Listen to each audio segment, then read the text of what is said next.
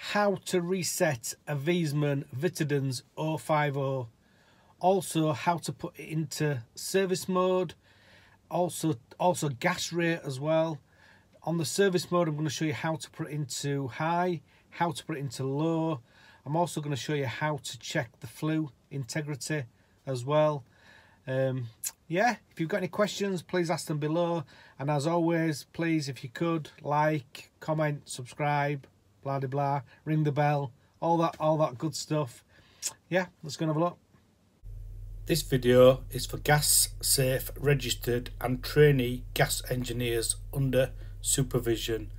Please comply with the current regulations at the time. We've just started this up again now, so we've got an F4 fault, so it needs to reset. So to reset this, all you need to do, if you press mode and you press OK at the same time, you'll get 3 lines on there and it'll reset.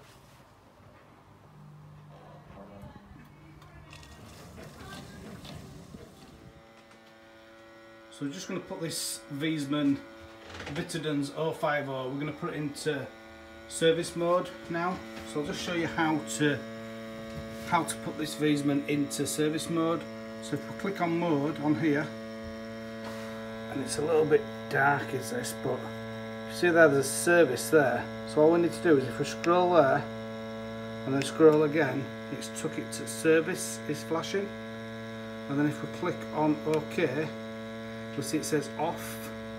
And if we scroll up to 100% on here and click OK, that will take the boiler into service mode on high, so that's on full gas, and then we can test this with our flue gas analyzer. Once that's working, we can also do our gas rate as well. So I'm just going to test this, and on this Viessmann we want to test it in the centre for the flue gases. The flue gases goes in the centre. So we'll test that now on high. We'll let that settle, and then we'll just bob outside and we'll just go do a gas rate as well at the same time. So if we bob out at meter,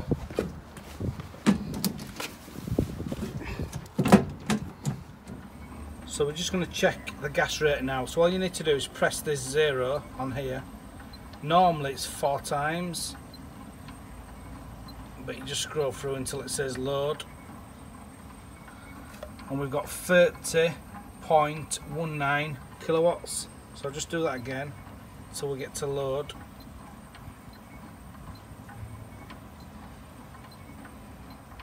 Load there.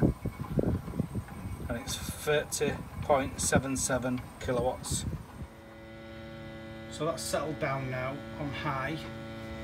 We're now going to turn it to low on here. So if we click back onto mode, scroll through there again, but go back to service, so it's flashing on service, click OK, and then turn that down even to 20, click OK, and now it'll go on to service mode on low fire. And then if we let this settle down again on here, we'll get our low reading.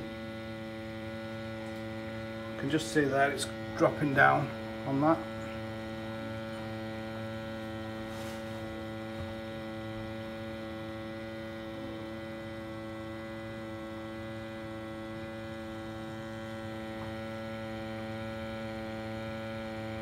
And once you've got it down, once you've done your high and low, then also you put into flue, you put it into the air intake, you put it back onto high, and you'll test your flue integrity then as well.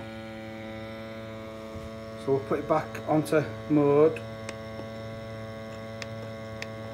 go back to service mode, click on there, back to 100%, click OK, and then that will go back onto high, and we can test for flue integrity of the flue on the air intake. So we'll put that onto onto the other part of the flue. We just need to clean off. I need to clean the top of this boiler off, guys, as well. It's got some cement on. So we just need to test this now. We can test that on there.